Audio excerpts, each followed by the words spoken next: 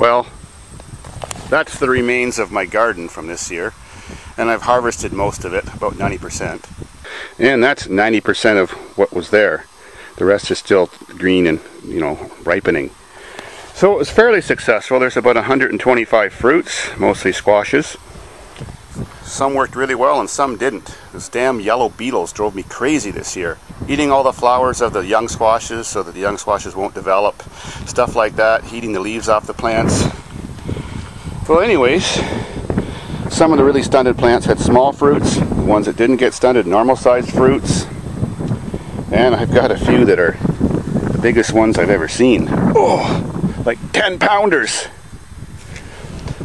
Butternut squashes and buttercup squashes and stuff like that. Only grew a few pumpkins. Tried to grow Atlantic giant pumpkins, but the bugs like those the best and just destroyed those plants before they even fruited. But now on to the more updates in my next project. From that to that, that's a Dodge 318 engine hanging around, carbureted, so it makes for simple hookup for a project. And that's the project. And that's Jay's Jetta, right? That's right. So this is going to be rat rod, Davidsfarm rat rod. I'm just building it out of random junk I have at the farm. So this big old-fashioned homemade push bumper came off a like 1970s Dodge truck that was here way before I was making YouTube videos. So I think I'll stick that on the front. I found a 1952 GMC pickup truck hood in pretty good shape. Still got the logos and everything on it, so that'll be cool. That's what rat rods are supposed to do. They're supposed to look a little old and weathered. And it's going to be mid-motor. I'm going to put the motor right there. So I'm going to make a little stubby drive shaft, so I'll show you guys again how to do that. And haven't decided if I'm going to keep the box on there yet. This was a 1995 Chevy Blazer or something, off-road with the extra high jacked up suspension. I think the wheels look pretty cool, but that's pretty ratty. But it is a rat rod, so we'll figure out what I'm going to do with that. And it's going to have random seating positions, pipes coming out the side, and look totally cool. Okay. Another Davidsfarm classic. Yep. We got to leave the box, Dave, because we got to have somewhere to put the beer. Oh, that's right. Then we got to make a cooler system for it too. That's right. And next, I got some mail. Alex Weed from Bologna, Saskatchewan. Don't know what it is. He told me to open it up on camera. Feels like a t-shirt. Maybe a Mickey a whiskey. I don't know. Something's in the middle, a little heavier. Denser. And I've been busy lately doing lots of things that weren't fun to make videos of, but got lots of work done, and I actually had lots of fun too, but some of the things that happens out here doesn't go on YouTube.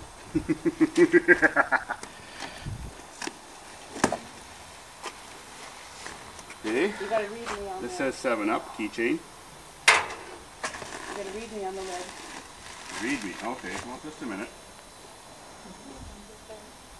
A beer in the hand is better than two in the fridge. I gotta agree with that. Why didn't I think of that? That's true. All right. Off with my Final Gear shirt. Let's see if it's an XL.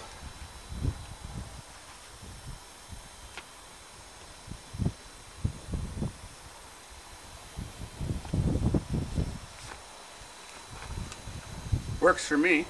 Does it say anything on the back? Nope. It's blank. Right. And, ooh, something for another one of my Chevy creations. Oh, somebody had some taste. I must have an OCD because all my crazy creations are made out of Chevys. Lumina and the Redneck roller coaster and, my other tanker. Well, they are the most hardest, reliable, dependable, most versatile universal vehicle there is. Well, maybe there's so many of them junk. That's why I have so many of them around. Everybody junks them. They don't want them. Well, they've worked for us pretty well.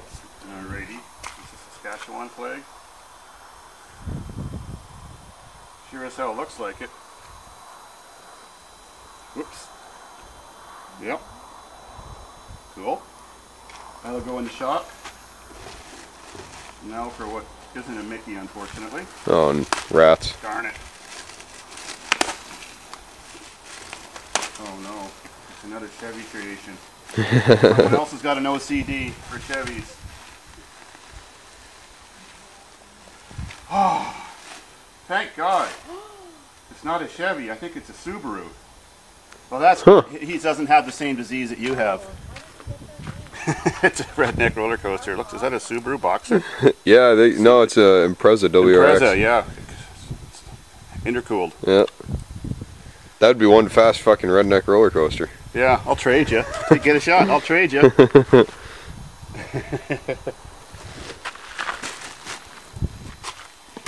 So, starting this week is the new project. Guess I figure I have to put that right in the middle. Mm-hmm. It's going to have one more unique feature. Never thought of before, custom made, really cool looking grill. I'm not going to tell you what it's going to look like, but it might change world history and other people might want to be copying me from that time on. It's going to look awesome. I've got it all in my head. It's going to That's a dangerous place.